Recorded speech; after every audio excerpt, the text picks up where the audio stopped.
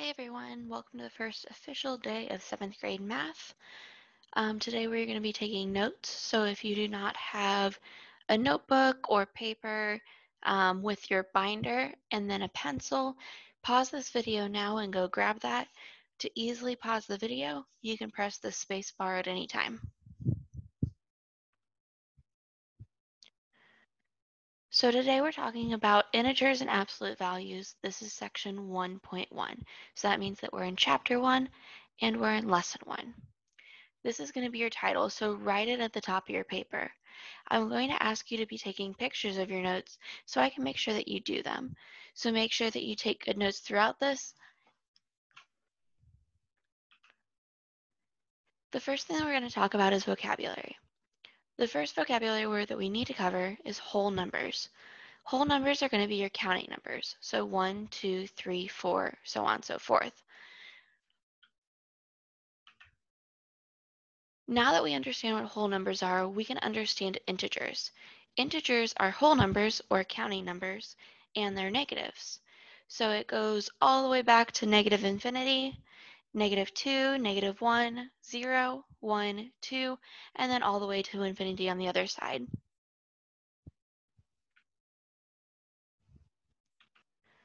Our last vocabulary word is absolute value. Absolute value is the distance between a number and 0. So the absolute value of A is going to be written as those two lines on either side of an A.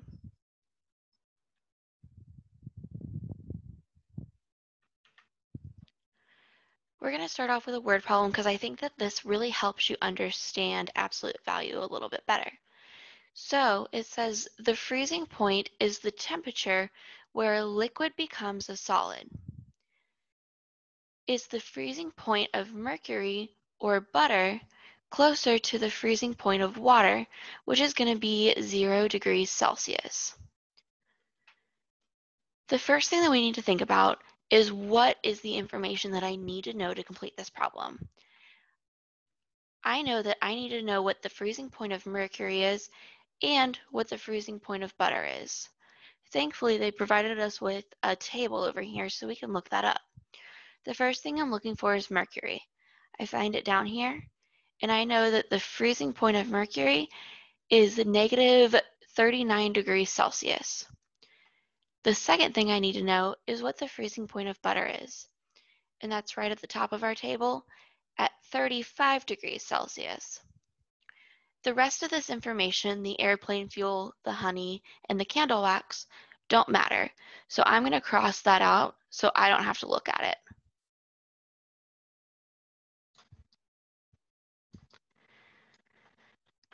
So I know that I'm going to be working with negative 39 and positive 35.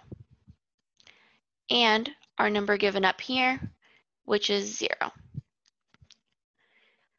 The question is, which one is closer to the freezing point of water? The way that I'm going to be able to visualize this is by using a number line. So I'm going to draw the number line out here. I'm lazy. I don't want to draw out 39 tick marks on one side and 35 tick marks on the other side. So how I'm going to represent this is I'm going to draw 3 tick marks. My middle tick mark is going to be my 0. I know that all my negative numbers are to the left, so I'm going to put 39 to the left side of 0. And I know all my positive numbers are to the right, so I'm going to put 35 on the right side of 0. Now I'm going to think about what the actual question is. Which one is closer to 0? I know that 39 to 0, or negative 39 to 0, is going to be 39 tick marks. On the other side, I'm looking at 35 to 0, or what butter is to 0, and I know that's going to be 35 tick marks. So my options are 35 tick marks to get to butter, or 39 tick marks to get to mercury. I know that 35 is less than 39, so I know that butter is going to have a closer freezing point to water. So I'm going to write butter up here because I know that's my answer. What you just did is absolute value. Absolute value is that distance from zero. So how far away the number is from zero. So if I ask you what the absolute value of 40 is, you're going to tell me that it's 40. If I ask you what the absolute value of negative 40 is, that answer is still 40. The easy way to think about this is just make whatever number is inside a positive number. Whatever is inside that is going to be positive every single time. So if I ask you what the absolute value of negative pizza is, you're going to say pizza. If I ask you what the absolute value of 102 is, you're going to tell me 102. Clear.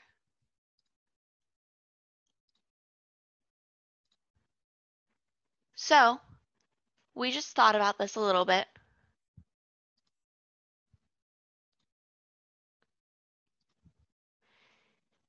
If I'm asking you what the absolute value of 2 is, again, it's that distance from 0. Using a number line, I would put a dot at 2, and I'm thinking about the absolute value of 0, or of 2 from 0. So I'm going to put a dot at 0 as well.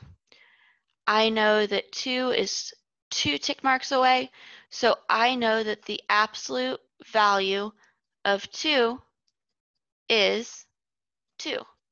And that's going to be my answer for this one.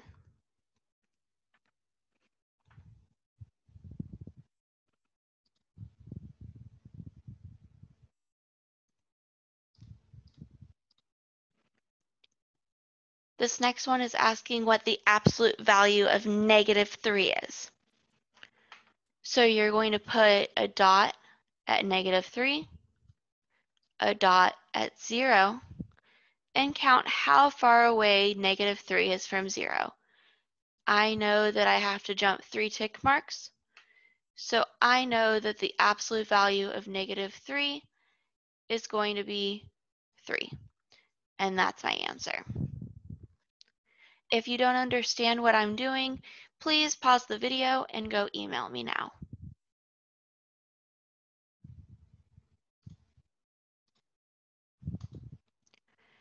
Now we have your turn problems.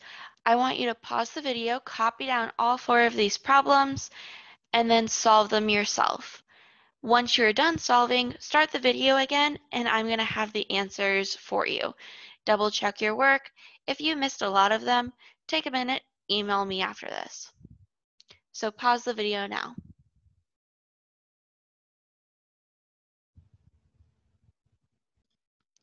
So here are your answers. For number 1, you should have gotten 7. Number 2 is 1. Number 4 is 14. For number 3, you might have been a little bit confused because we had that negative sign outside of our absolute value.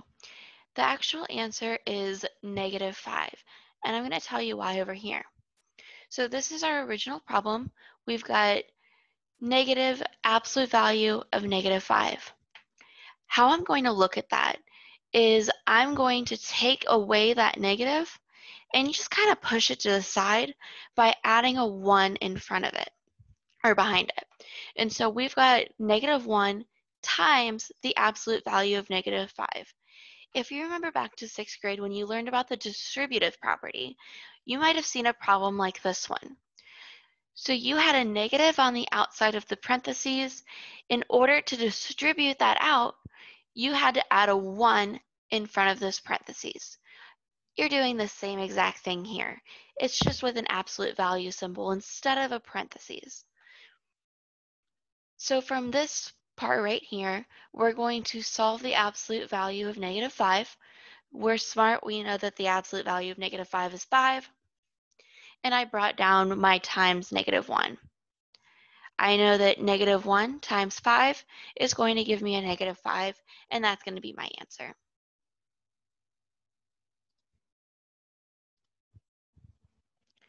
Now we're going to be comparing values.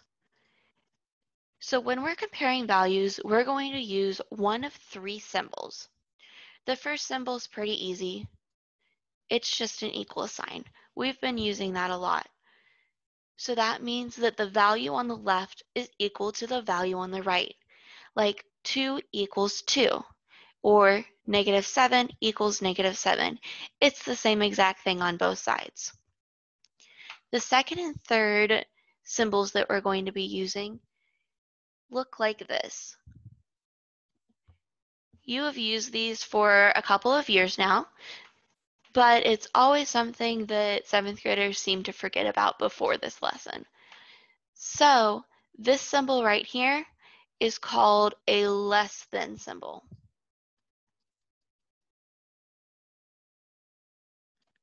And this symbol right here is a greater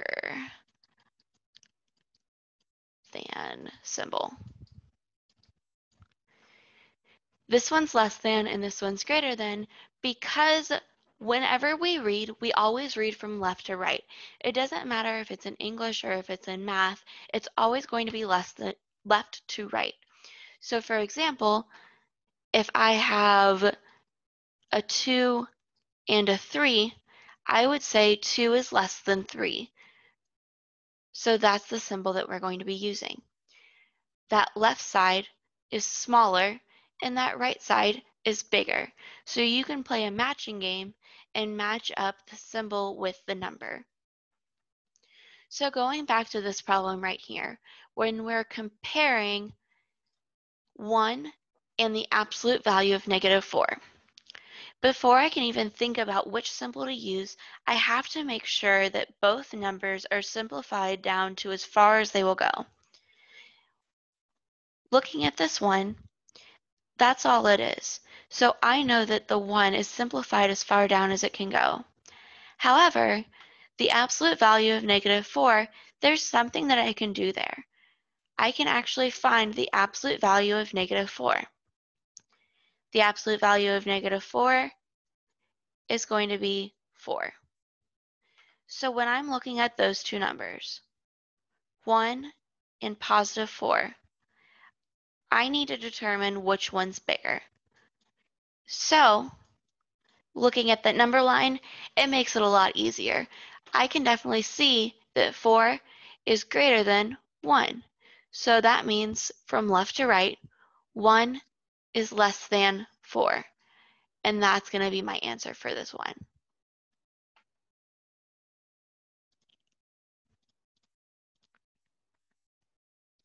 I'm going to do one more problem with you. This is comparing the absolute value of 5 and the absolute value of -5. First, before I use any of my three symbols, I have to make sure that both numbers are simplified as far down as they can go. I'm looking at the absolute value of 5 right here. The absolute value of 5 is not simplified. I need to simplify it still. I know that the absolute value of 5 is going to give me a 5. Next, I have the absolute value of -5. I know that the absolute value of -5 is 5. So the two numbers I'm looking at are 5 and 5. Both of those numbers are at the same place, which means they are equivalent or equal to each other. So my answer to this problem is 5 equals 5.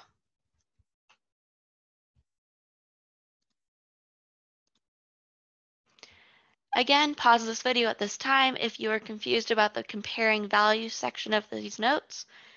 If you are ready to move on, you can start working through these problems. Pause the video now. Here are the answers. So over here is going to be my work and my simplification. and then this is my answer. So I know that the absolute value of -2 turns into a 2. So I'm comparing the values 2 and 1. 2 is greater than 1, so I'm going to have a greater than symbol. Number 2 is less than, and number 3 is equal to.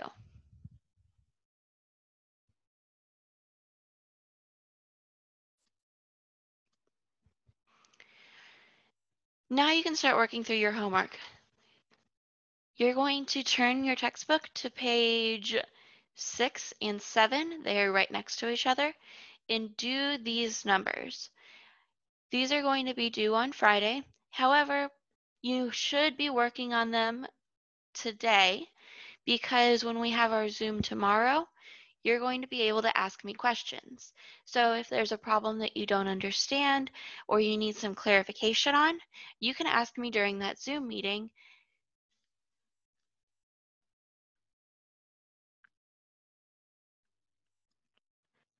Like it says at the top, please get a new sheet of paper for this.